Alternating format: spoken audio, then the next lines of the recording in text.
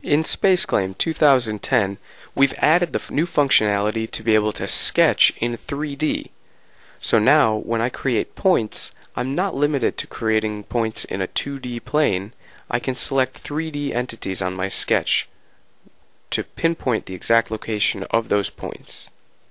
I can also create lines in 3D, adding crossbeams to the front frame of this dune buggy, and being able to solidify those lines by adding cylinders to them, creating complete 3D models from a 3D line.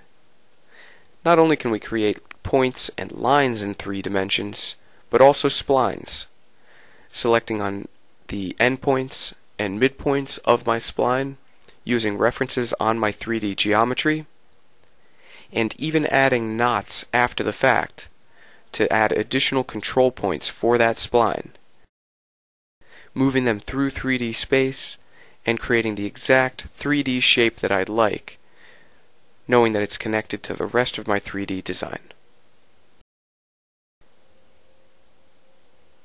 We've also made it easy to enter and exit sketch mode and be able to reuse a sketch plane. So we can sketch along one plane, and if we'd like to use that sketch plane again, we can do so from the right mouse button menu, selecting Use Last Sketch Plane to easily return to our sketch plane and continue sketching without skipping a beat, and using this to very quickly add 3D geometry to our design.